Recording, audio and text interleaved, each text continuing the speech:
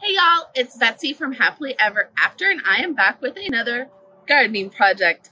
So if you watched my video yesterday where I was doing my weekly maintenance and transplanting a bunch of salvia babies that reseeded themselves from last year, you know that I still have lots of things that have reseeded themselves in the garden that I need to deal with. So since we couldn't finish it all yesterday, we are back, but it is not the next day.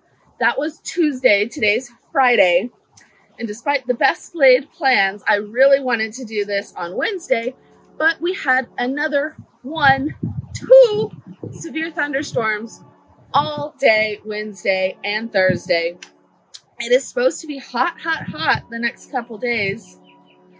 So I'm a little disappointed because when you're transplanting things, especially baby things like these Vincas that have reseeded from last year, if you can do that before a rainstorm, that is the best. The salvias we transplanted, some of them were itty bitty. Like I was not sure they were going to survive, and they all looked great because they had 2 days of constant water after I planted them.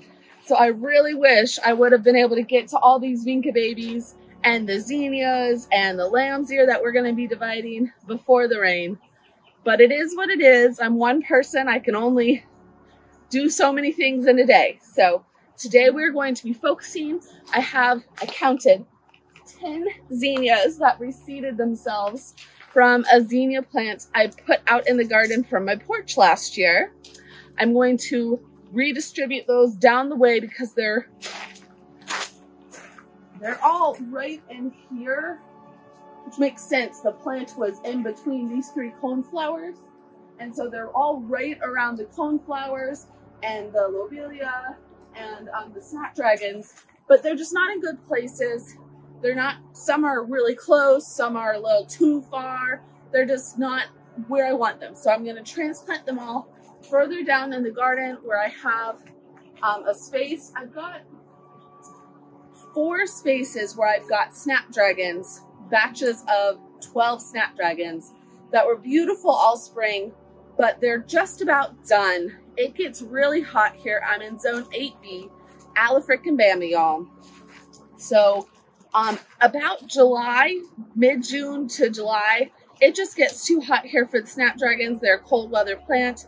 They do great in the winter and spring here, and then they die out midsummer. So what I'm going to do is I'm going to transplant those zinnias and all these Vinca babies in amongst those snapdragons, just kind of like there's 2 snapdragons. I'm going to put something right in the middle. That way, right as those snapdragons, I think they've got one more flush of blooms. And then as they're dying back, these things that are just starting to come in will be really putting on some size and starting to bloom. So it should be a nice succession of spring to summer plantings that I didn't have to pay for since all these things reseeded. So we're going to start with the zinnias since I only have 10 of those. And then that will give me a good boundary of where the zinnias start and stop to put Vincas on either side. And then I've got all of these Vincas here. I did a lot of Vincas last year because I got 4 or 5 flats for really inexpensive. So they were everywhere. I'll try to put a picture. But I'm going to start here. I am going to leave some right here. I want them to kind of fill in front of these salvia and the lamb's ear. But like you can see my petunia, these are Super Tunia Vista bubblegum, proven winners, and they get massive. And there's Vinca babies all underneath these petunias. So I am going to definitely move those because I want the petunias to shine and I don't want them to be overcrowded by the Vinca. So I'm going to move all the Vincas away from the petunias, redistribute them in this space, redistribute them down amongst the snapdragons. This is just one spot where I've got Vinca babies. I've got them over here in front of these petunias. I've got them down the way. Like I said, I probably had them in 8 or 9 spots last year, and they've come back really heavily like this, and probably 3 or 4 spaces. So that is the goal. Once I get those 2 things done, I have probably 4 or 5 lamb's ear that are just not just beautiful. I mean, like these ones are beautiful, But sorry, I just saw a gladiolus bloom falling over. I need to stake it. But these ones stay kind of a better size. The ones on this side of the walkway, they get a crap ton. They get a lot more sun. And so they get big. And they're starting to crowd out some of the things in this flower bed. That's okay. I'm just going to divide them. When I first got these, they were in gallon cans. I cut them in half. I went from 18 plants to 32, planted them all out. I came through the beginning of this season. I divided them to come into the front of the bed, probably about 10 of them. And I'm going to come through and I'm going to take, I counted, I want 10 divisions. And when I say divisions off these bigger plants, I don't mean I'm going to cut them in half, although I could. I still want the plants to be beautiful where they are. I'm just going to come in and I'll show you. I'm going to cut off kind of whole plants off the sides of these things so then I can move to other locations. We have the whole new flower bed around the tree that could use some lambs there. So I went around and counted. I've got at least 10 spots, probably more because I didn't count the little part at the bottom. Probably like 15 spots where I want lamb's ear. So I'm just going to take some little baby lamb's ear divisions off these big plants and I'm going to move them over to that bed. And by next year, they'll be as big as these. These ones here are probably about 3 times bigger than they were last year. The ones on this side are probably like 10 times bigger. So like I've said before, if you do not want lamb's ear to take over your garden, don't plant it. I planted it because I want it to become a ground cover. I want my iris and my glads and my foxgloves and all these tall, pretty things to just be able to come up out of it. And then if I need to remove it in places, I will. And if I decide eventually it's too invasive, I won't plant it at the next garden. But we've been talking for a long time. So we're going to start with the zinnias, then we're going to do the vincas, then we're going to do the lamb's ear. And then we'll probably need a long break. Let's start.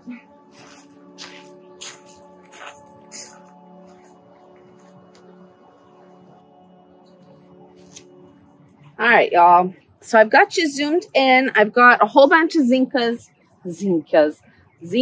right here out of frame. And then I've got 2 big ones and a little one right here around this cone flower. And those are the first 2 that I'm going to do. So to get them out of here, all I'm going to do is I'm going to take my shovel. I'm going to come down. And I'm going to try to take these out with as much of the roots as possible. Dig that down. See what I get.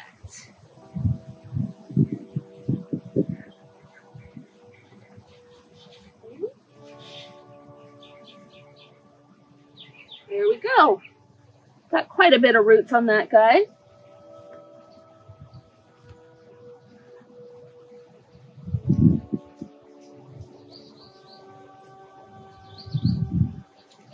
Come in and do this one even more delicately because we don't want to disturb this cone flower.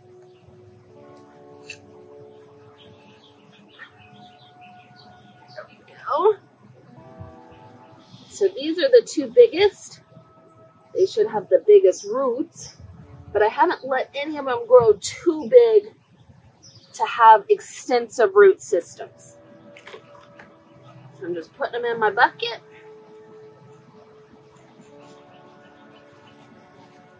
Get this little one while we're here. You can leave any dirt that's clinging to the roots. Just kind of trying to take off what isn't clinging to the roots. And this one has a Vinca baby as well. I'm going to pull him out because I don't want him to go to the zinnia patch. We've got our 3 here, and we're going to go down and we're going to plant these 3 so that y'all can see how we do it. Okay, so you can see our snapdragons here. And you're going to start putting these guys in, and you can see they're starting to wilt just a little from being out of the ground. So, let's start just interplanting them. I'm going to start with the littlest one so we won't need as much space here. Like any animals, we'll give them a good shake. There's a little one, there we go. Just put them in. Backfill. Snug them up.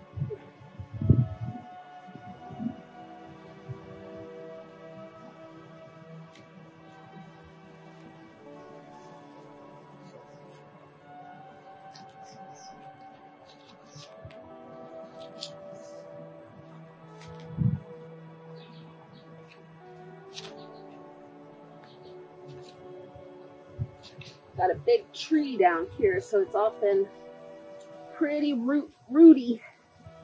Lots of roots. And you could use an auger for this. I typically don't worry about it when these things don't have a lot of roots. But here's our tallest one. Put him in.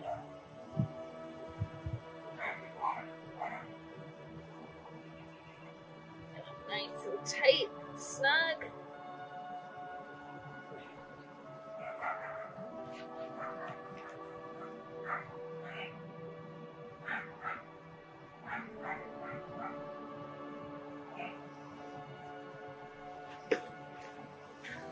Trying to do this so y'all can see, so I hope you can. And then as soon as you get them planted, water.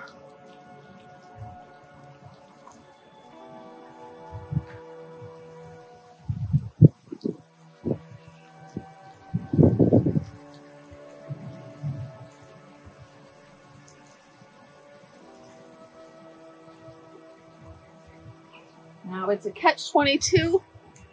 The smaller ones typically will stand up faster because they're not as big, but the bigger ones have more established roots.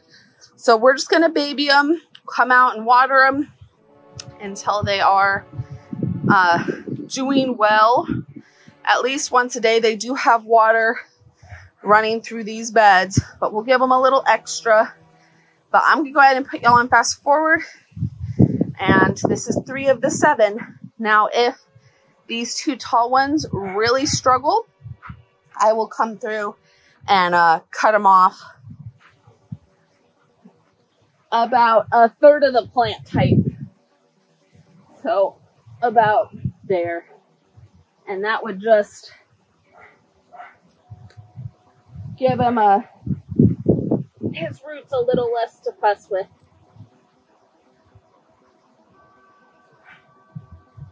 Put that stick in as a little support. And there you go. Let's do it.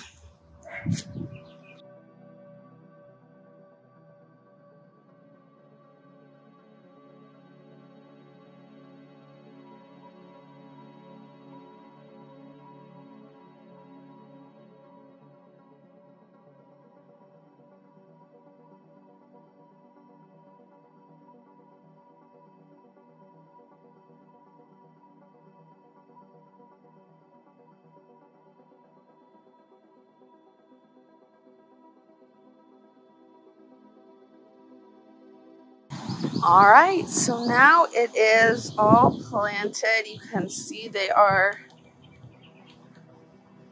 snug as a bug. I wish I'd had some more to keep going back around this rose, but they go from about here up, and then they go further back on this side, which this petunia and there's a homestead verbena back here on this side will fill in more here.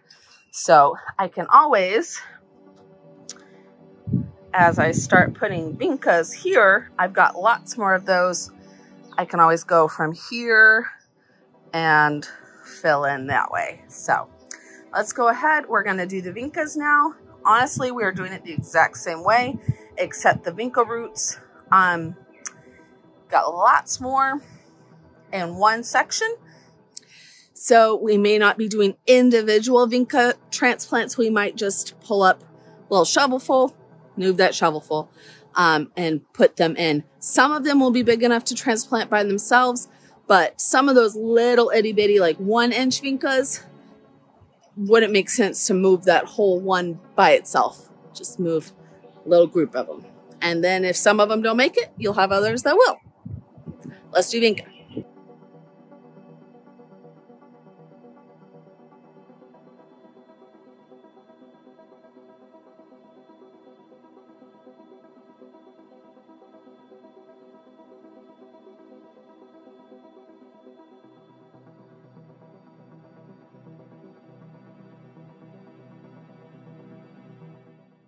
Okay, so I went ahead, I thinned this whole area out, but there's still plenty of Vinca to fill in, probably way more than I actually need in this place. I mean, if I was planting Vinca from like a 6-pack from the store, I would do like 1, 2, 3, 4, 5, 6 in this whole area. So as this fills in, we might still need to weed it out a little bit, but I also don't want to get rid of too many at the beginning because some of the ones I transplanted down the way may not make it. I may need to move some of these more established ones and fill in. So let's go ahead down the way and I'll show you. We started the swoop on this side. I did go ahead and I just pulled all the bitty babies from underneath the petunia. We went here. I did not go in around the coneflowers. I do want those to keep filling in until there's coneflowers there. I did a little swoop around the lobelia. I'm not sure.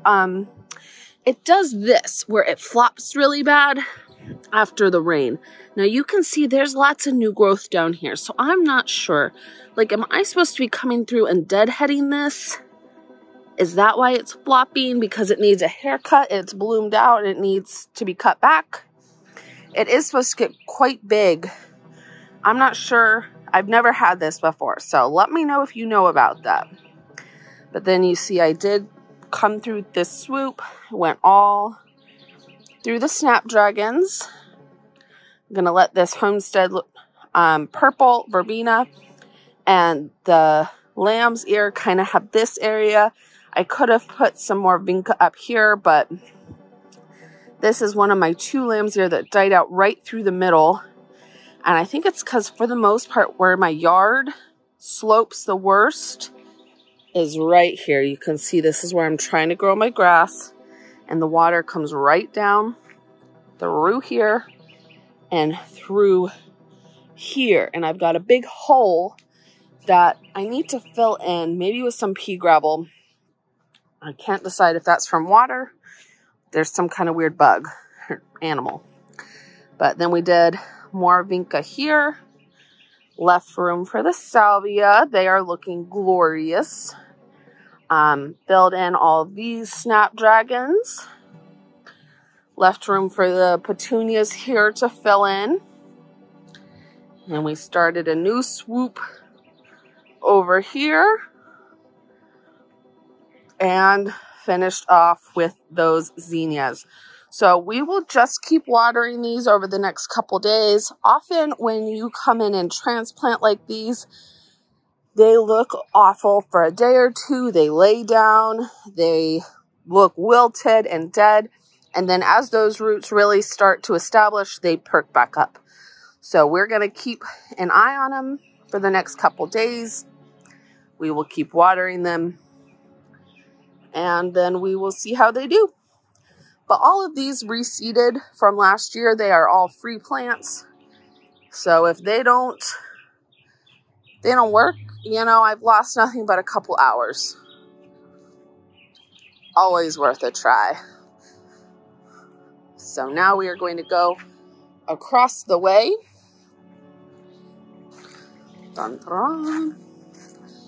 I've got more Vinca babies here. You can see I had to take a couple out of this area for finishing up over there. Now I could put some back here, but I don't really want Vincas back planting my petunias. I think I want something a little mid-layer tall there. almost like the Gumbrina for back there. Biddy, you going under the porch? Yeah, it's nice and cool under there. So I think I might move these Vincas, just keep going over. There's more of those splayed out lobelia. I had Vincas all around here last year. I don't think I want to put any here this year. I could put some right through here, but eventually these Gumbrina will fill in, and I want to leave room for those to do so. So really, I think the only other place I'm planning to put it is starting kind of here. And these marigolds are just not doing great. I might move them to a different spot. Do Vinca through here. Clear out for this petunia. And maybe a little bit more down here. This Angelonia is looking great. This Angelonia is not quite as far along. So we'll see. I'm not 100% sure. I definitely need to come through though and take out all these babies just under this petunia and give them some breathing room. And these are the ones, like, you can see those roots, like some of these that are so little, just get rid of them. I don't need to transplant every single Vinca baby in this whole garden. We'll be here for years. So I'm going to put y'all on fast forward, and we are going to finish this side. Then we will go ahead and I will show you how I'm going to come in and divide off some of these larger lamb's ears to put over here. Okay, so I lied. I'm going to go ahead and start with the lamb's ear first because I'm not 100% sure where I want Vinca specifically in this bed. So instead of just taking everything out, I'm going to start with the lamb's ear. So in order to divide this, I've got, there we go. Oh, he's totally getting dead. But he has no light right now, so of course he is. So when I first planted these 3 marigolds, this little guy started not looking great. Now he just looks dead. But I think part of that is that this lamb's ear has just kept growing this way. And so, sorry, I keep finding weeds. We're going to go ahead and divide him because we know he's big. So we're going to come down to the base. We can see there's some dead part that's from the old growth. But right under here, so we can see a little clump. You see where this attaches? I take a knife and I just go right in front of that node and I cut straight down.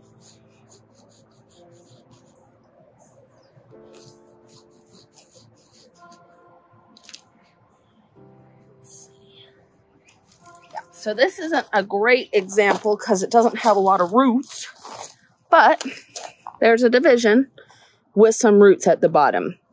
Now, if you can get a slightly bigger division with better roots, that's even better. But this does have roots. We will plant him and we will see what happens. We'll keep going.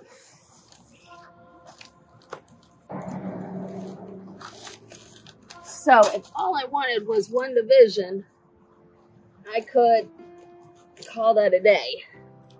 And I could fluff this back up and I could leave it. But I do want quite a few moves. So let's see if we can't get one with better roots.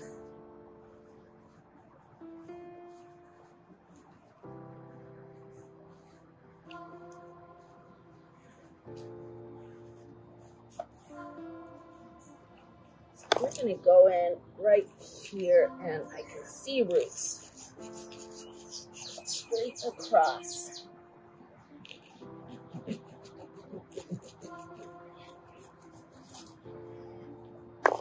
And then I'm going to get my little shovel.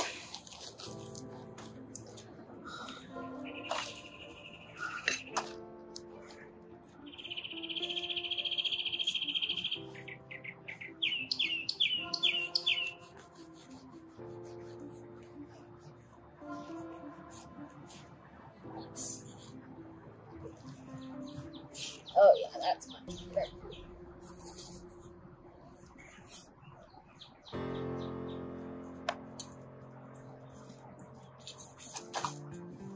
This is more what you want to see.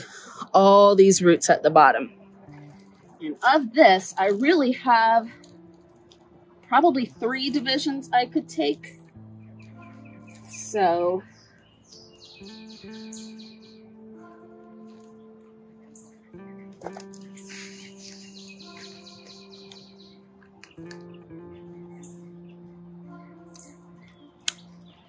there's the old dead part. That would have been the original. And then these 3 formed off of that.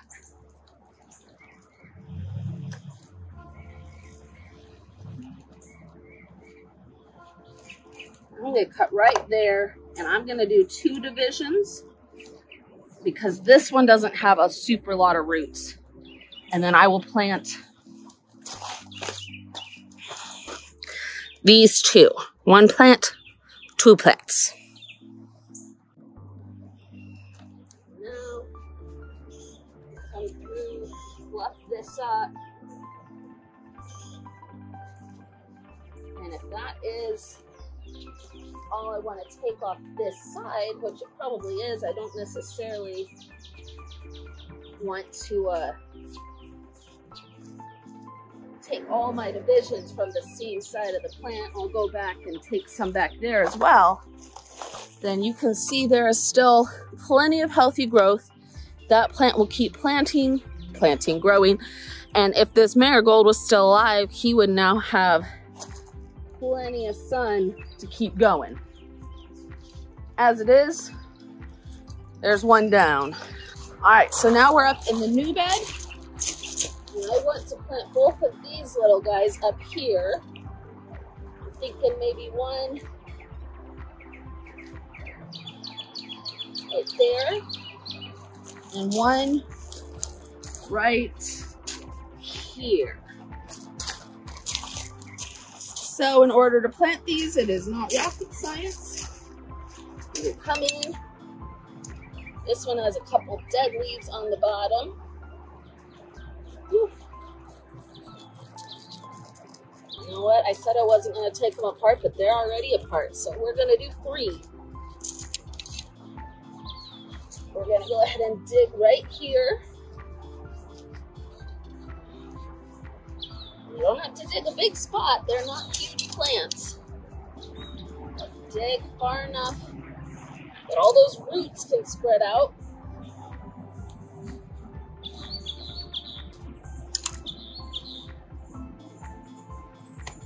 The mosquitoes are out, y'all. If you know anything about me, it's that bugs and mosquitoes love me. That's why I garden in my leggings. Protect my legs from all the bugs. All right, snug him in. Come back and water him. But he should be good there.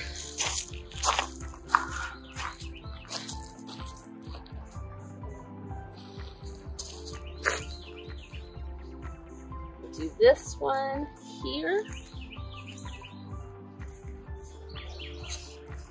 The hydrangea is a perennial. The lobelia may or may not come back in our climate, and the petunia may or may not come back in our climate. We know the lamb's ear will come back. Lamb's ear is a perennial. So, put this guy here. Depending on how big some of these other plants get, you may have to move or cut him back in the future. But I liked that kind of look. All right, let's find a spot for our third guy with the most roots. Littlest plant, most roots.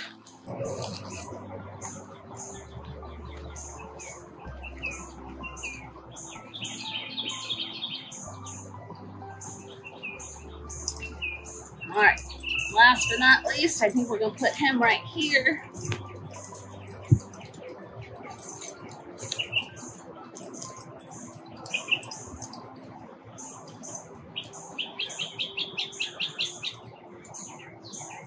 bigger spot for all these roots.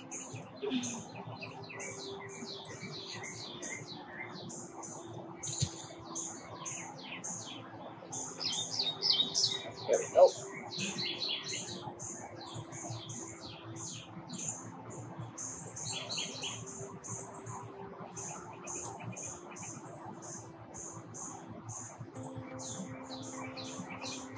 All right. We'll just keep going now.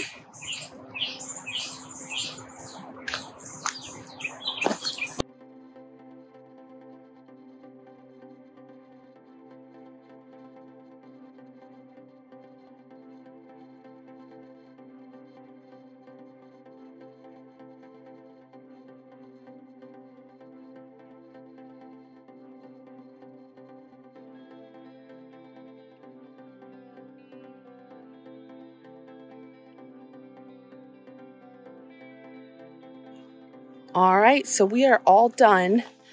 I did decide to go ahead and leave these right over here because I'm still not 100% sure about these snapdragons. I was thinking actually maybe some blue salvia back here would be nice. So we'll see, but in case I need them, it'll be just as easy to pull these out in a week or two than have to grow new ones. So I did, you can see, created a little bit more space around this bush. Took some lamb's ear out there. I think I need to do a little bit more over here. But again, I'm not 100% sure where I want all those lamb's ear. Oh, I knew there was another weed under here. These little baby ones. Always taking them out. All right, so took out all the Vinca here because I don't want any there. And we planted 1, 2, 3, 4, 5 lamb's ear up in this bed. We will see how they do. Typically with the lamb's ear, I've transplanted and divided them a bunch now. They do just fine. They take off, but they take a while to start looking good. They kind of look like dead for a while. And then I did go ahead and just redistributed Vinca here. Cleaned up this petunia and all the Vinca under it. Cleaned up all the Vinca throughout this Angelonia. Put some lamb's ear here and here. Didn't want to transplant too much lamb's ear because as I work down here in this space, I know I'm going to need more down here. But then we did do 1, 2, 3 in this bed. I'm not sure if these petunias come back next year, which they say sometimes in my zone petunias can, then I don't necessarily want to put the lamb's ear on the edges, but they should do okay there. And again, can always move them. And then I did a whole swath of Vinca down here. And that is it for today. We got all the Vinca done. Lamb's ear in, at least quite a few. And all the zinnias moved. So we will give these couple weeks. See what they can do. Also, I'm pretty sure that's pokeweed, but I'm not positive, so I've just been letting it grow. All right. I will see y'all later. Bye.